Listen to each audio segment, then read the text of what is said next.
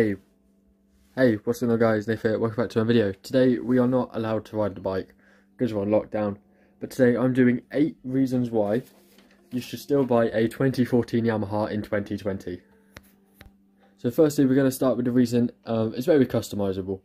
You know, this isn't see-through, that's got my name on it, got the handlebars, brake protectors, different clutch over here, non-stock mirrors, the fairings have all been carbon dipped. I did have a custom plate on, but I have got a tail tidy on, and I do have a sport exhaust on, and I'm very aware that this is stuff you can do on other motorbikes. Oh, and I also have a carbon protector on here. I know this is stuff you can do on other motorbikes, but this is just focusing on the Yamaha 2014. Okay, then next we move on to the fact that there is loads of spare parts for the 2014 model because it's so old. There's a lot of people breaking their bikes. You can find fairings, you know, engines, exhausts, rear pegs like I did, new clocks like I have. You know, you can find all of that on eBay, Facebook, Gumtree. There's loads going about. There's no end of parts you can find. So if you break anything, you're more than likely to replace it within a week. And next, it's a well-known bike model. It's one of the most popular bikes, so there is obviously a lot of information about it online. So if anything goes wrong with it, you can have a little Google. You know, it'll take about half an hour, maybe even a couple of seconds to find the information you're looking for if you break it. So any information is really easy to find on this bike because it's so well known. So there's going to be not a lot that's unknown about it. So it's going to be really easily fixed with no problems. So next is the fairing design. I think this is one of the best fairing designs that you can find on a 125 motorbike. It's better than the 2008 model because you've got this in the front, which just looks a lot nicer to me, and it just looks a lot more streamlined. And I believe this is better than the 2019 as well, because this looks, you know, proper sport, beefy. It looks a lot nicer. So another reason you should consider one of these bikes for 2014, 2018 is the look at the fairings. You can't find fairings like this on another motorbike where it just looks so perfect. Okay, so moving around onto the front, the next reason is the digital dash. This is one of the main reasons I got this bike. So when you buy the bike, if you don't upgrade it, you're going to get a dash that looks exactly like this. It goes up and into the sides, so the temperature goes up there and the fuel goes up there. Whereas if you get a 2016 to 2018 bike, the clock will go that way and all this will go up that way, like you saw on my previous videos where I've been swapping the clocks about. So the clocks are also exchangeable. It's got a lot of detail on here. You've got mile per hour, change of kilometres, you've got your RPM, your temperature, your fuel. There you got your fuel light, there you got your oil light, there you got your ABS light. Mine's not supposed to be on, something is going wrong with my electrical system.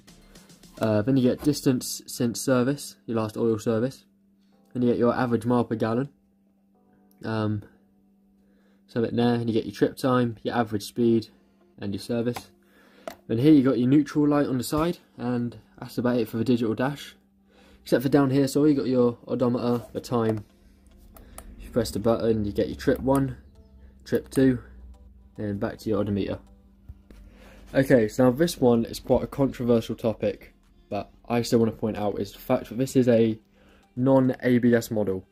I like having full control over the braking system, where, you know, it's not, I know ABS helps stabilise the bike and everything, but I like being in full control of my vehicle, and this is what I like to ride, no ABS. It's a great system to have because I control how it stops, although I'm not as fast as an ABS model would be. But at least I know it's me actually stopping the bike and not an assistive system that could in fact go wrong, or, you know, I could misjudge using ABS. We can have two different ideas of where we stop. Yeah, so this is non-ABS, gives you full control over the bike's braking ability, and that's just what I prefer. Okay, and then next we're going to move on to the speed of the bike, so the overall performance. For me, this bike is incredibly fast in my opinion. I've seen 88 mile an hour on a dash at 10,000 RPM, meaning there's a bit more to go. I'm going to do a test and see if I can get more than 88, and then GPS it as well, just so I can confirm if it is actually that speed or not. So for a 125, in my opinion, this is a very quick bike. My dad that rides 1000cc says it's very quick for a 125.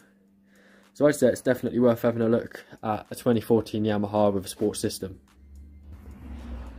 And lastly, the best bit, for me, it's one of the best bits, is the sound that you can make these things have.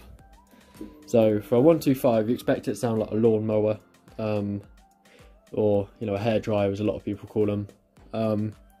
Whereas these bikes, I know you can do this to a lot of bikes, but this is what I like mine to sound like. It sounds really, really beefy.